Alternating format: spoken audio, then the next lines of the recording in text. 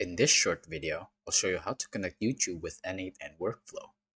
First, go ahead and add a step right here. Press trigger manually. Add another one, and this time type in YouTube. Press it and select a function.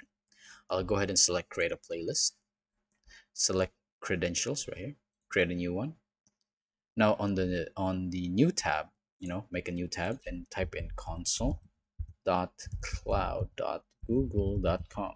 Press enter, and this should pop up. Basically, what we need to do here is give us permission in order to put in the YouTube function in the workflow. So go ahead and press at the top left right here. It should say new project. Go ahead and click it and press new project. As for me, I already made a new project, as you've seen earlier, which was YouTube example. Once you've created yours, it should pop up here. So go ahead and press it. I'll press mine. There you go. Once that's done, go to the left side in navigation menu. Go to APIs and services and press enabled APIs and services right here. Give it a sec. Now in this section, go to auth consent screen. Now on the right side, go press create auth client. Then we'll select an application type, which is web application. Give it a name. I'll name mine demo. At the bottom is authorized redirect URL. So go ahead and press add URL and go back to N8N and copy this right here.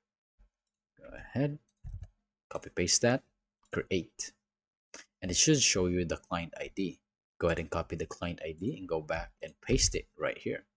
It says also here that there's a client secret. It's fine. Go ahead and go back to the console cloud and press OK. Press your project. On the right side, it should show you the client secret. You can go ahead and copy that one, paste it right here. It should ask you to sign in with Google. However, we need to give it permission first. So let's go back and go to audience. At the bottom should be test users. Go ahead and add users and type in the email that you're using in your 8NN. I'll use this one. Click save. There you go. Go back and sign in with Google. Give it a sec. Just go ahead and sign in. It should tell you that it's not verified, but that's fine. Just click continue. Select all. And there you go. You've successfully connected your YouTube to your workflow. As you can see here, it says account connected. Next, the last step we need to do is basically go back to the console and type in YouTube right here. It should show you a bunch of YouTube APIs, but we need to press the YouTube data one right here. And we need to make sure that it's enabled. So go ahead and press enable so that the YouTube data that we have is able to be used in the N8N workflow. So give it a sec to load. You'll know when it's functioning when it shows you this tab right here. Let's go back to N8N, and there you go. You can create any function that you can in your YouTube workflow in N8N.